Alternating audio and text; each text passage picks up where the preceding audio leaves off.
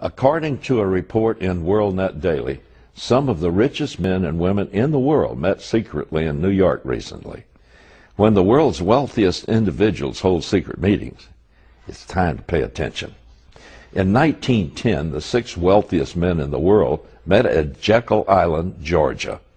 That meeting resulted in the creation, 3 years later, of the largest criminal enterprise ever devised, the Federal Reserve, so-called.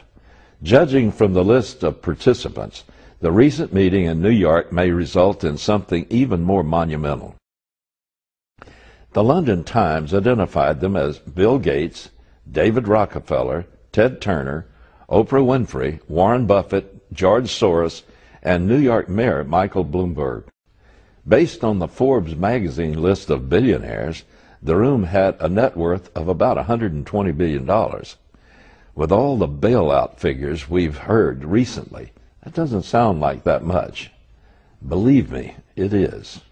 $120 billion is about equal to the annual budget for all of New York State, from New York City to Buffalo and everything in between. The meeting, which took place in early May, was at the home of Sir Paul Nurse, a British Nobel Prize-winning biochemist and president of Rockefeller University. Microsoft's founder, Bill Gates, called the meeting.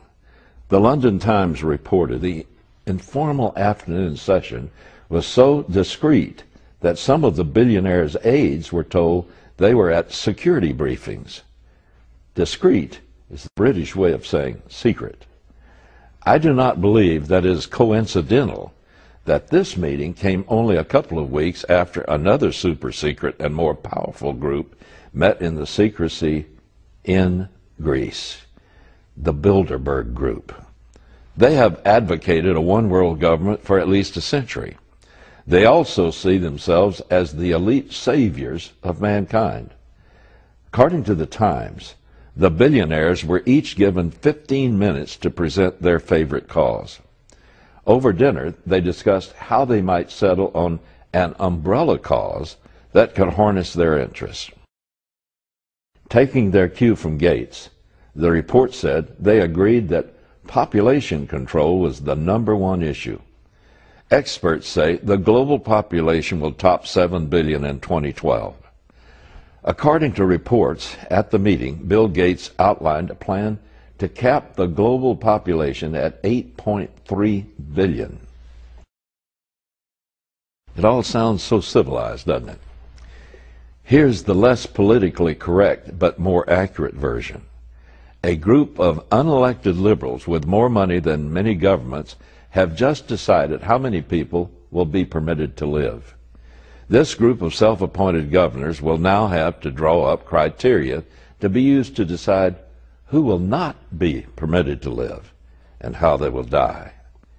It can and will be dressed up in polite and civil terms, but in the end, it means certain people will have to die. The meeting was billed as a meeting of philanthropists wanting to do good.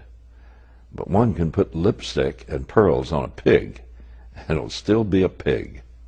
In the final analysis, there's only one way to cap a population, by deciding who's permitted to live and who, for the good of all, must die.